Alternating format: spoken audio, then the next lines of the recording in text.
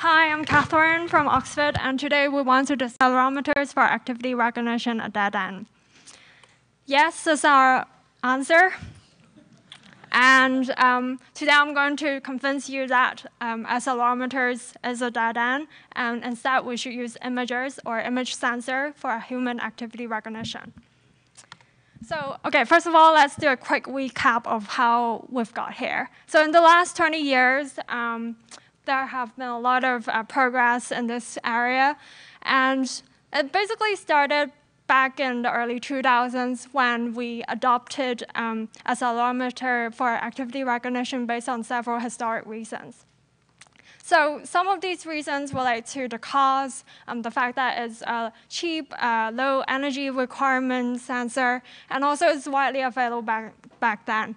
And these were how phones looked like back then, and there was just simply no other alternative that would replace it as a low energy requirement sensor that's available also for activity recognition.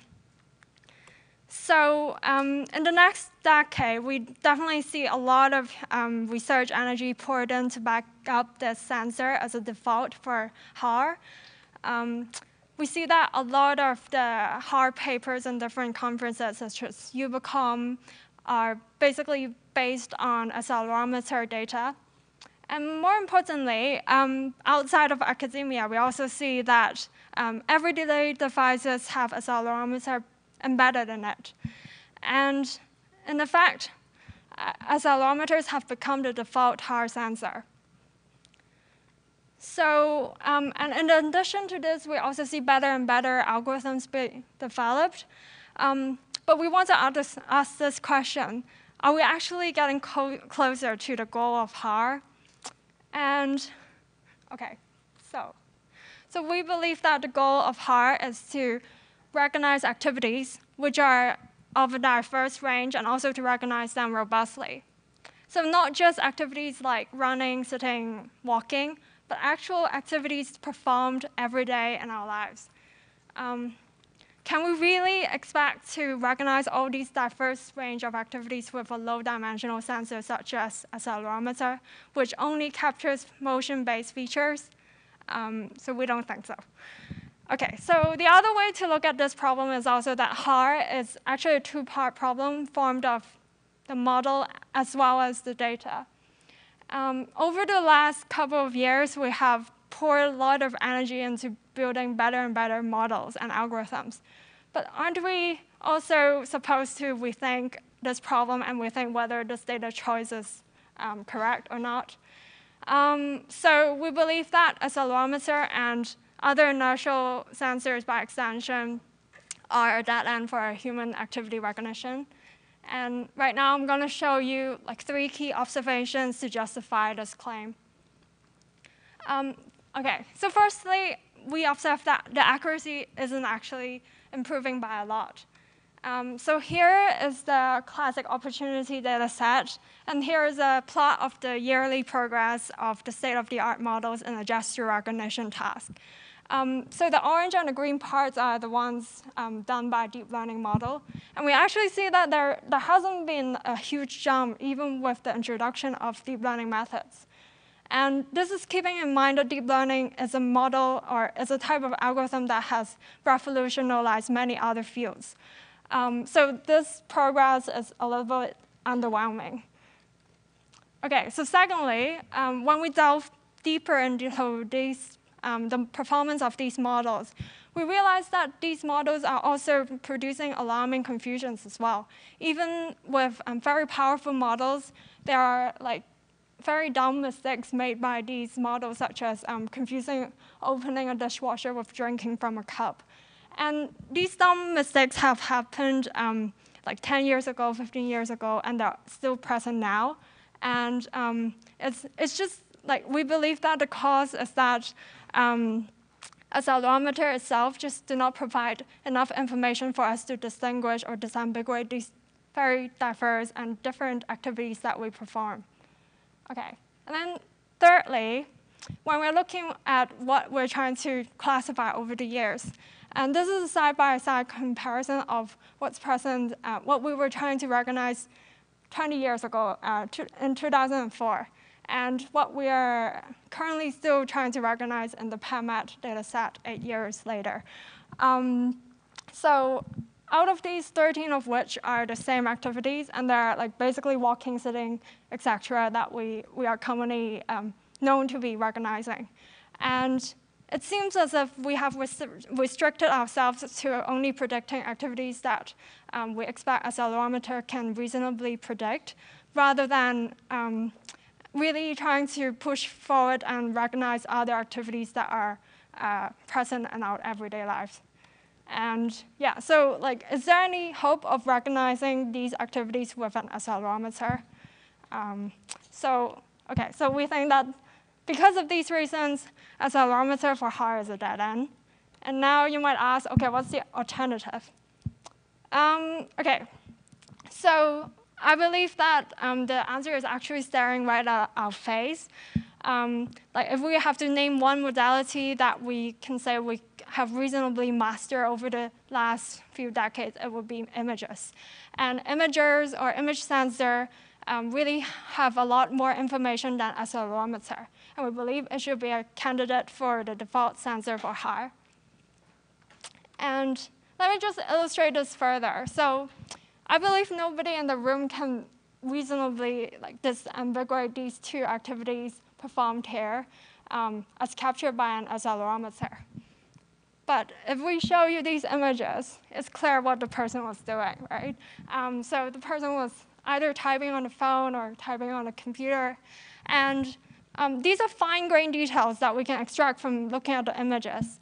And so we did this experiment in 5 minutes. But basically, you can recognize that this is a general phenomenon. If we want to predict more activities, not just for other applications as well, like for example, in today's keynote talk, different health applications, like whether we want to ask the question of how people are interacting socially, or how much time they spend in screens, or how they're interacting, or the context of their interaction. These are all questions that we can answer if we have the image modality as well. OK, so, but more importantly, now is the time to consider the switch to imagers. And this is due to 3 reasons. First of all, it's due to the significant progress in computer vision.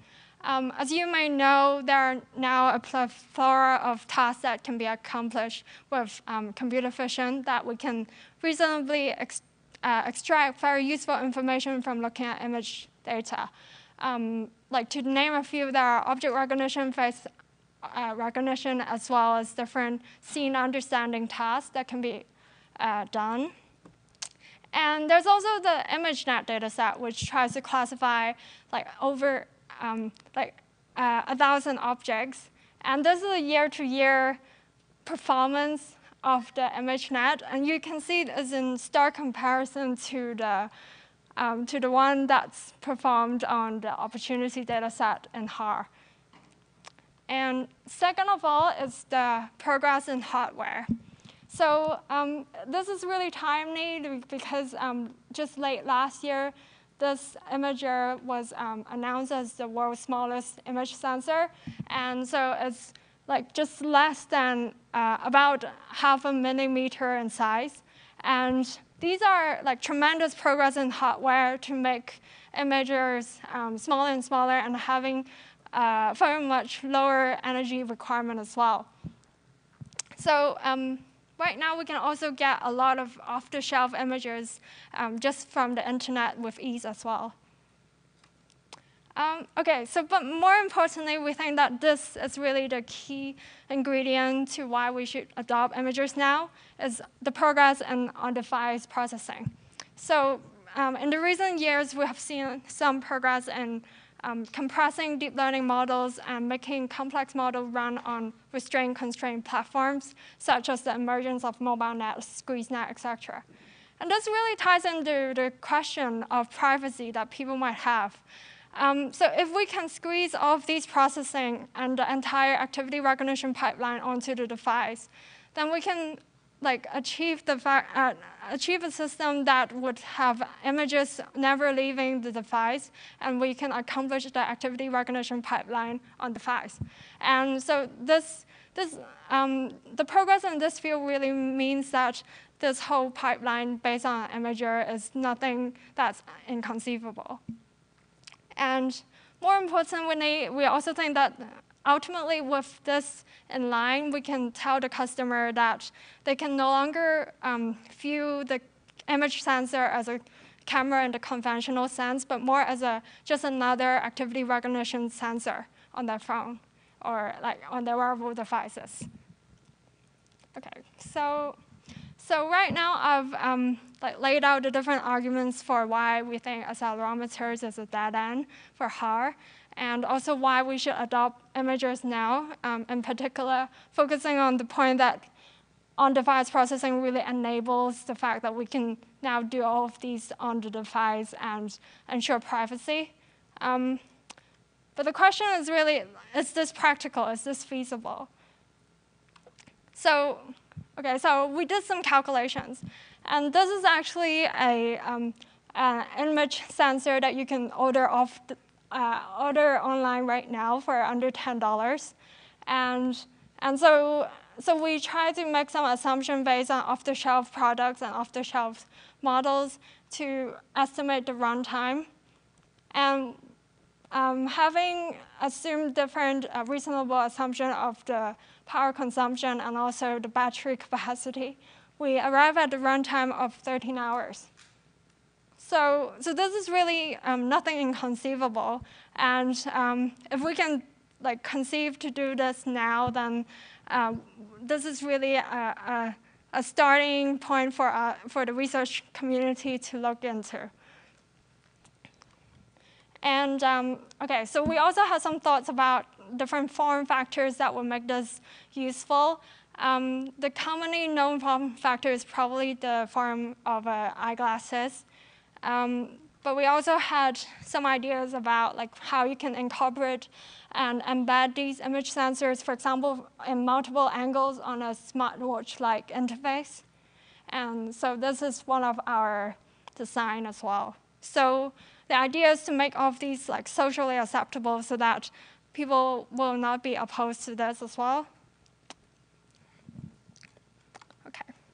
So I think, so basically, at this point of the talk, some of you might just not be convinced at all, and then some of you might think there's some truth in my arguments. And I think we've arrived at this junction where you can go home and just continue doing your activity recognition research with accelerometer data, or you can choose to believe me and think that maybe we should do imager-based activity recognition from now on.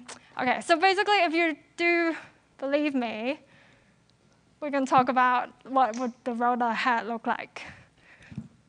So using imagers for activity recognition is not without its challenges. And these are a number of challenges that we can foresee so far. So for instance, there are modeling concerns. We can start with using current models in computer vision, but we also need to think about how to incorporate these for a data stream that is sparse, low resolution, as well as multi-view. There are concerns about system designs, how we can run multiple models, for example, and also how we can tackle the problem of privacy. And maybe there will be new imagers tailor-made for HAR. Or we can also leverage improvements in hardware design, such as improvements in MCU and MPUs that are optimized for running deep learning algorithms on device. And finally, a lot of these efforts depend on the community getting together, really developing a data set for everybody so that they have a benchmark to leverage on. So having a curated data set for this problem is also important. But we believe that if the community really jumps into the imager research, just as it did for accelerometer research, in 5 years' time, maybe we can really see a significant distance in the progress of activity recognition research. Yeah, so thank you so much, and I welcome any questions.